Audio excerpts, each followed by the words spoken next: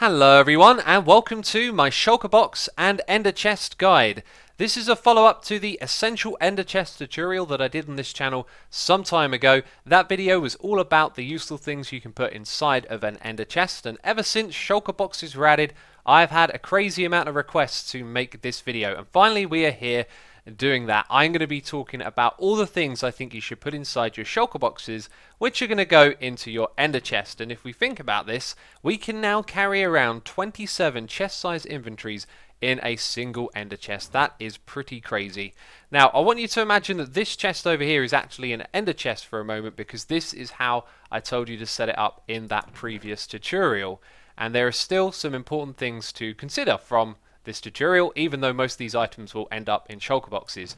You should make sure, either in a Shulker box or in your ender chest, that you have a silk touch pick so that you can pick back up an ender chest, which I'd also recommend still keeping in the ender chest, because when you're doing your projects you always want to plop down an ender chest and then you'll be moving over to somewhere else and you want to plop down one over there, so it's always a good idea to have loads of these to hand. So the way this used to work was that we would have useful combinations of items available to us that could get us out of a pickle when we're building. Let's say you're short of a repeater, a hopper, or maybe even a piston. Well, with these 4 items you can get your cobblestone, you can get oak planks and sticks, iron ingots, redstone dust, and then you can craft all of these sorts of things and many more, as this is just an example right there. But of course the way the game is being played has changed now. We're going to be thinking about carrying around stacks of each of these items with us because we have so much more storage space. So we used to have to get really creative and do things like this. Instead of just having the oak in the ender chest, we'd actually put in oak saplings and bones, because that means we can get the oak. We can also get leaf blocks if we use some iron to make shears. We can get food from the apples, and then we can even get wolves by taming them with the bones. But as I've said, things have changed. So over here we've got 22 Shulker boxes. Not all of them are essential. We're going to go through them one by one and talk about what's in each of them. The first thing I'd like to point out is that renaming your Shulker boxes and color coding them is a great idea, and trying to keep them in that same order even better, because you're going to get used to seeing them laid out in this order. You can see that I've numbered them, I've given them all names as well, and they're color coded to some extent as well. And as you get used to seeing that pattern in your ender chest over and over again, it just makes it easier for you to go, I want something from this one, bam, and away you go. You don't have to go through a whole bunch of Shulker boxes that are the same color trying to figure out which one has the items you're looking for. So I highly recommend doing that. And let's look inside of the first Shulker box. So one thing I want to point out is you're not going to see any stacks of items, but it's always a good idea to keep a stack, like a stack of buckets or anvils, just because if you use one you've got plenty in reserve. Now this is the toolbox, probably the most essential of all. We've got an anvil, a shield, a silk touch pick, a fortune free pick as well. I've also got an axe in here with smite 5, which can be very useful in the nether for one hit killing a pigman. Make sure you critical hit them with that, and that could help you get out of a situation, I guess. And we've got one of each tool over here as well. We've also got a bed for sleeping. We've got our elytra for flying. And we've also got Frostwalker boots, which might be useful if you need to cross an ocean and you're not too keen on swimming. Then we've got the different types of buckets, which are always good. Lava is especially great for taking on mobs. Milk if you're in the nether and you get withered. We've got a stack of sponges, some fire rockets, well it's not a stack but it could be, and shears and clock and compass and many useful different things. Of course there's probably more useful things you could cram into here, but remember it's about what you find useful. If you don't think a clock is useful, don't put it in there. You could have 2 stacks of firework rockets instead. It's all up to you. I just wanted to show you as many of the options as I could. My second Shulker box has 3 different types of items in: food, ender pearls and arrows. And we could end the conversation there, but I want to point out with loads of space you can carry around plenty of food so you won't run out for a long time, plenty of ender pearls because they're always useful, and tons of arrows in case you run out. But of course you can always go and put different types of arrows in as well, different types of food if you really need it. Golden apples can be good if you're going cave in, and then even puffer fish or poisonous potato if for some reason you find those useful. But I just wanted to point it out that you can have lots of different types of food available. Number 3 is the valuables. In here I store ores, blocks, and then ingots and diamonds and the like for the 7 different types that we have here. Pretty straightforward, right? We've got some shulker boxes as well, beacons, eyes of enders, and never stars. I keep speaking in plurals because of course I'd like to store things in stacks, but it's easier to see it when it's laid out like this. And there may be some things you think are more valuable than having shulker shells in there. It's about doing what you want, but I've put all of the valuables together in one spot so you know where they're going to be.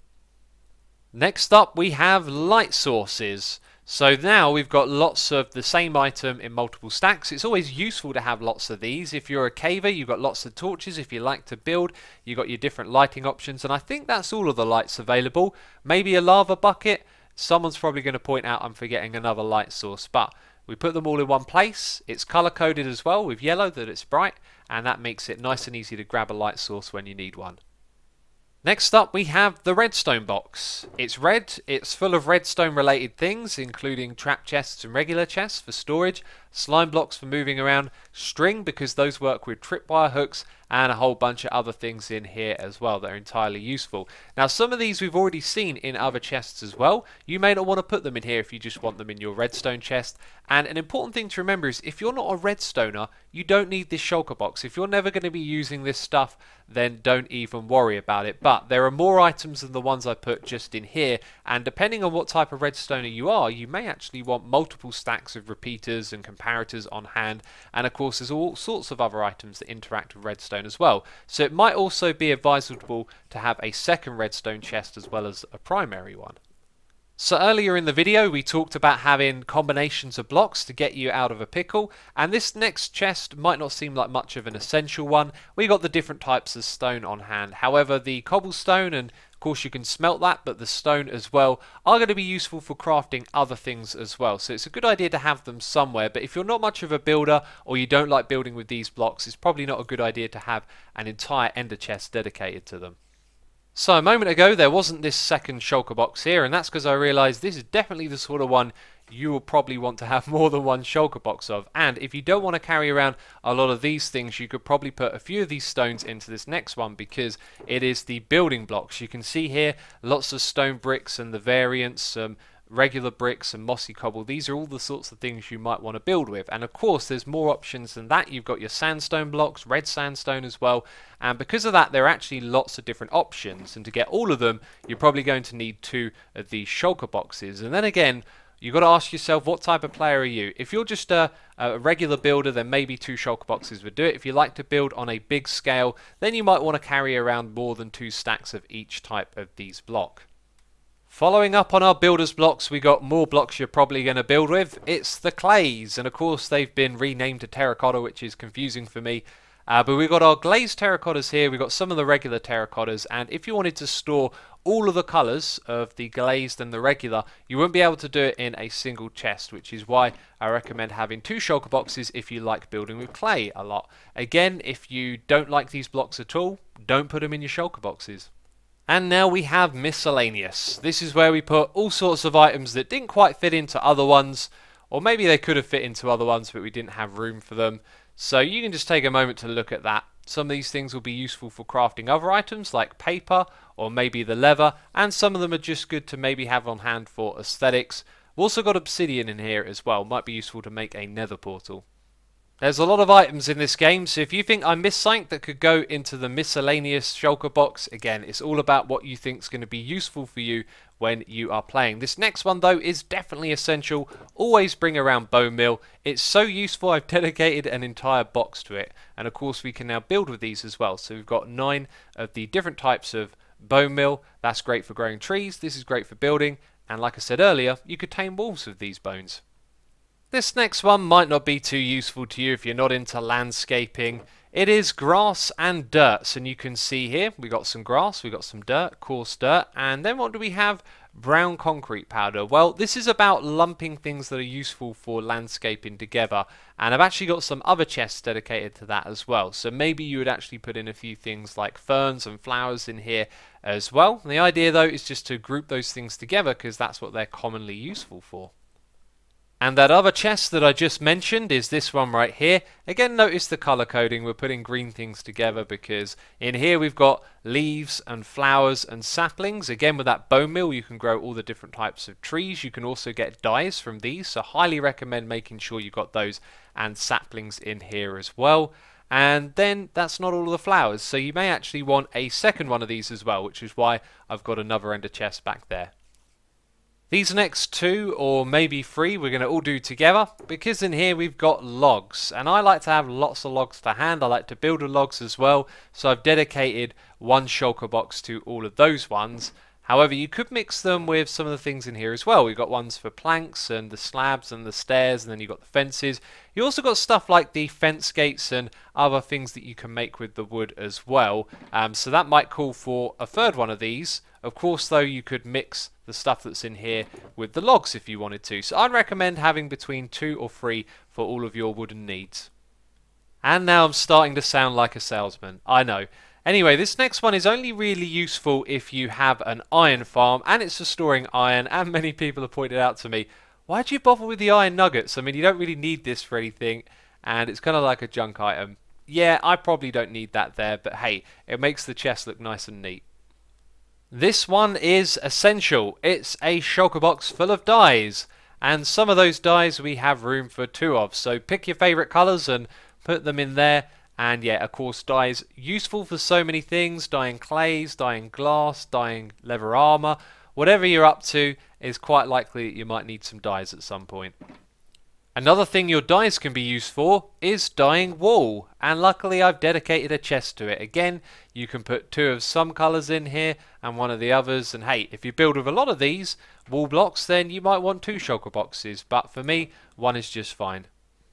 Now we have concrete, the regular form and the concrete powder as well. Of course, you can't store all of that stuff inside one shulker box. Something to keep in mind here, if you know you're not going to build with colours like pink and green or grey, but you're going to build with your oranges and your blues, then maybe you just want to store only those ones in a shulker box, because otherwise you can end up with a lot of shulker boxes. And I also think it's a really good idea to have sand and gravel available in these. Of course, you can combine that with the dyes, and then you can make any colour you want on the go.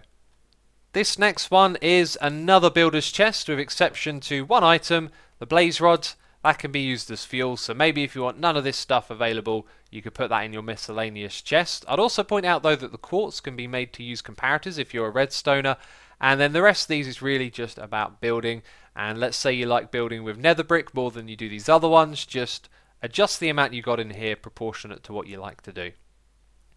Similar to my comments on the clay earlier, we have glass now, so again, if you want to store all the different types, you're going to need 2 of these, because there are lots of different colours, and there are panes, and there are full blocks. But if you know you're not going to build with these, you don't have to do that. Also, if you've got a dye chest, it might just be easier to store tons of glass and then craft the colours that you need as you go. So probably actually preferable just to have 1 of those. Like I said, you can combine that with the dyes, and that saves you a little bit of space. These next 2 are definitely optional. We've got ice, which I already included in the miscellaneous, but I would have dedicated an entire box to that in case you like to do stuff with redstone and moving items around through water streams. And then we've got lava, a whole chest full of it. This really isn't essential, is it? Let's get rid of that one. So that's not everything. There's a couple of items I thought, hey, I've kind of missed these from these chests. An enchantment table could be good. Of course, you've got lapis in your dye chest. And then a written book is always good to have to hand. If you're out exploring, you find a dungeon, you want to take some notes, you can of course write that in a book and save it. Now inside of my inventory, you're also going to see that I got a whole bunch of other building blocks that I didn't include in any of those chests. If you like building with any of these, probably a good idea to round up some stacks and put them inside of a chest. I've included hay bales as well, and also snow and a pumpkin in case you want to make some snowman friends. There's also potions as well. I'd actually recommend dedicating a shulker box to potions. Put in some fire resistance ones, maybe some strength and regeneration, and other things you might find useful if you're out adventuring. Definitely a good idea to have a chest dedicated to those. So if you happen to think that I missed something, then leave a comment down below and let me know what it is, because I spent a lot of time trying to cover all the angles there. And yeah, if you enjoyed this video, leave a like. If you want to know how to put a block on your head like me, I've got a shulker box on it. There's a video for that, and I'll put the link to it on the screen and in the description box and all of that good stuff. Anyway, that's it from me this video. Thank you for watching. I'll see you soon. Bye bye.